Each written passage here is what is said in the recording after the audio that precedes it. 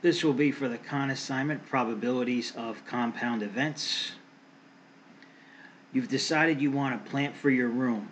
At the gardening store, there are 4 different kinds of plants: tulip, fern, cactus, and ficus, and 4 different kinds of pots to hold the plants: clay, plastic, metal, and wood. If you randomly pick the plant and pot, what is the probability that you won't get clay or cactus? So, I would write this as a tree with the branches, but we might not have enough room. So let's just make like a table here. We have tulip, fern, cactus, or ficus. Okay? So this is going to be tulip. We'll put FE for fern, cactus, and we'll put FI for ficus. Alright? And then for the pots, clay, plastic, metal, wood. Alright? Clay, plastic, metal, wood. We have to do that for each one. Clay, plastic, metal, wood.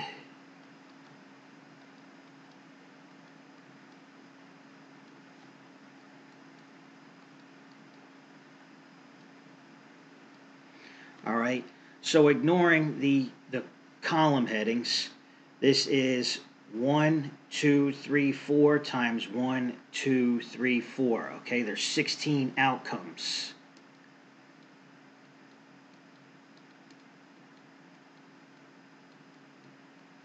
So that's going to go in the denominator.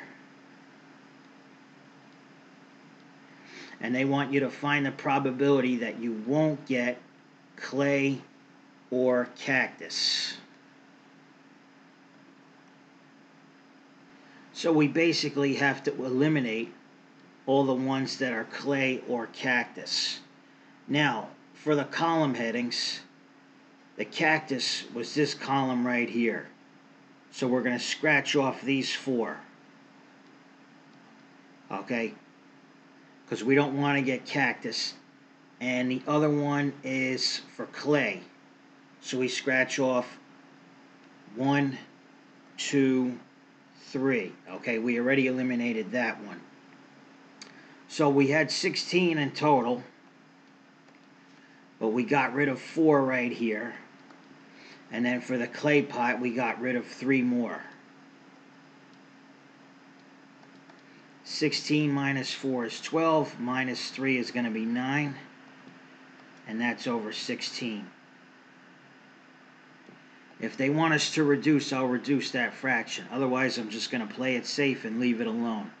So in the box, I'm going to type 9/16. Okay, so they don't make you reduce the fraction. If you flip 3 fair coins, what is the probability that you'll get a head on the first, tail on the second, and another head on the third? Okay, I think we can use the tree for this one because we'll probably have enough room. So the first flip is going to be heads or tails. Okay, and then from there, those are each going to be heads or tails.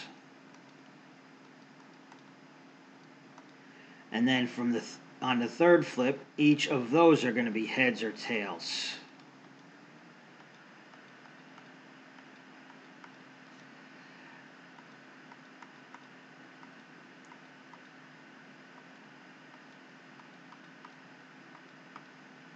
Okay, so how many possible outcomes do we have? 1, 2, 3, 4, 5, 6, 7, 8. We have 8 outcomes.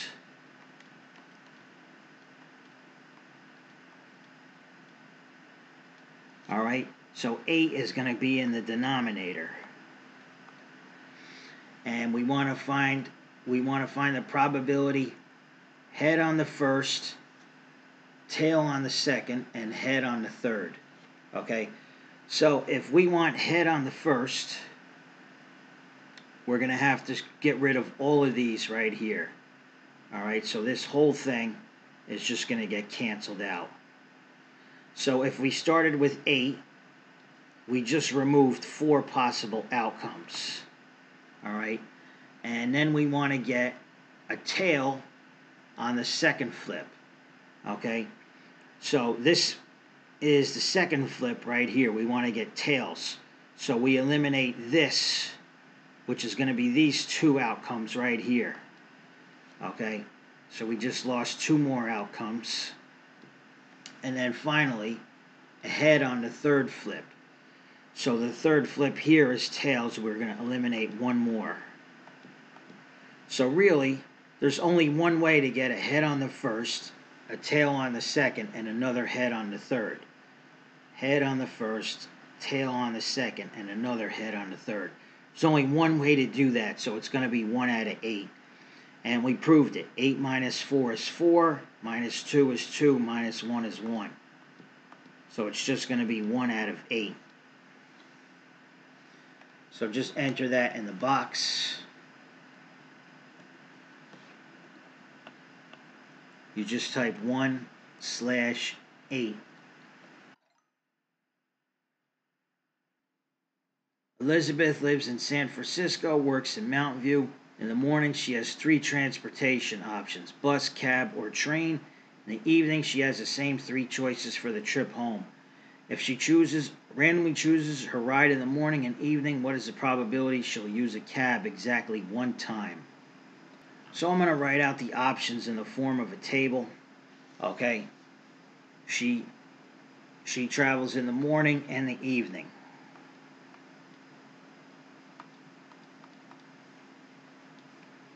Okay, and in both cases, she can take the bus, cab, or train.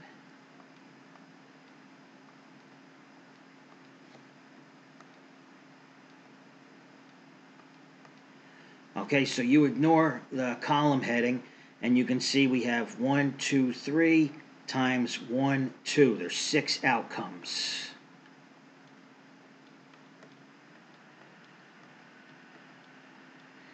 Alright, so that's going to be in the denominator. And they say, what is the probability she'll use a cab exactly 1 time? Alright, let's see.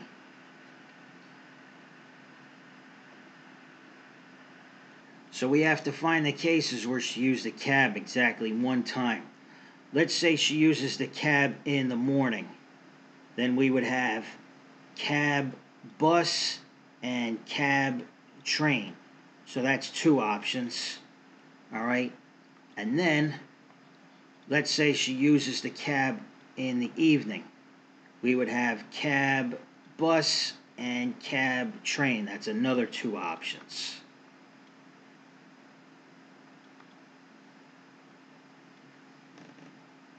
Alright, I made a mistake on this one. Let me fix this. So let me write out the combinations again. Alright. And she travels in the morning and the evening. Okay.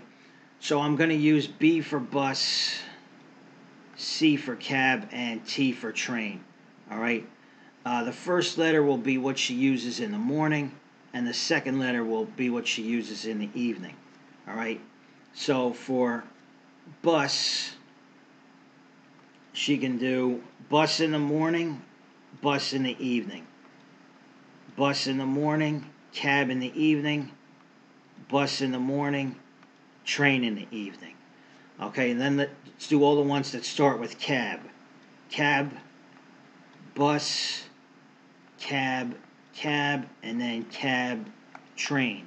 And let's do all the ones that start with train. Train, bus, train, cab, and then train, train. Okay, that makes more sense.